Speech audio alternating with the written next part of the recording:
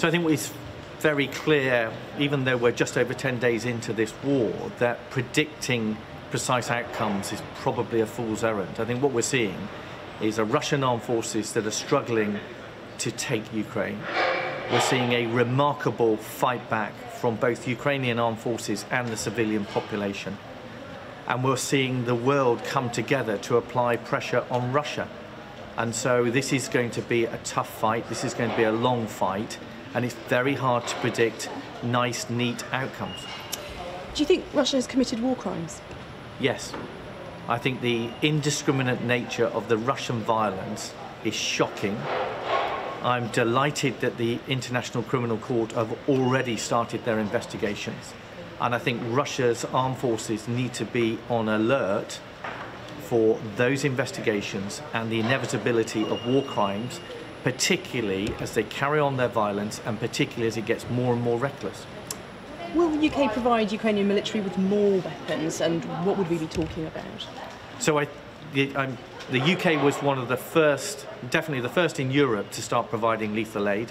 The Defence Secretary just over a week ago held a donors conference, and that brought together 25 nations to pool their resources to increase both lethal and non-lethal aid.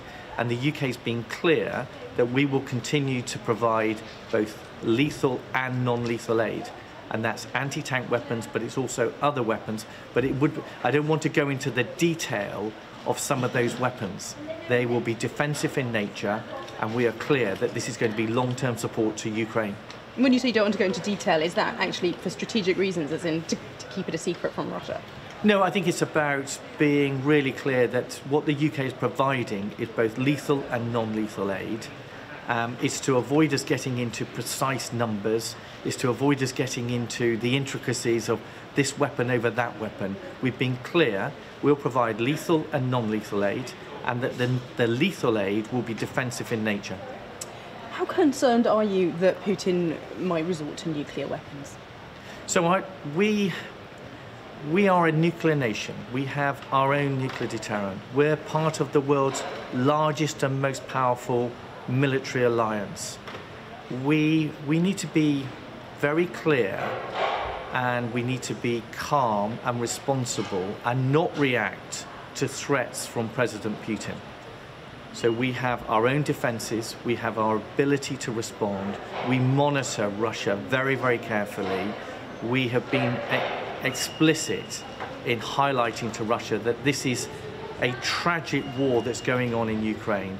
There's an imperative that it doesn't escalate even in conventional terms, and it would be insane for this to start a path towards a nuclear escalation. So we are ready and prepared and very clear of our responsibilities and our ability to respond. But we don't see ourselves as responding to every comment that President Putin makes. What more can be done? We've got, the support in terms of lethal and non-lethal aid. There are the sanctions.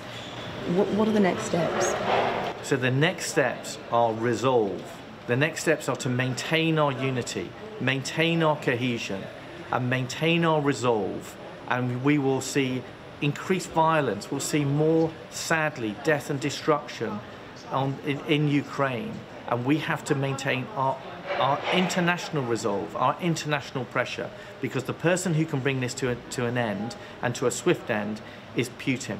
And the pressure needs to be applied on Russia, and it's that continued resolve, that continued unity, and the cohesion across military, diplomatic, economic, political, social, cultural aspects that will bear down on Russia.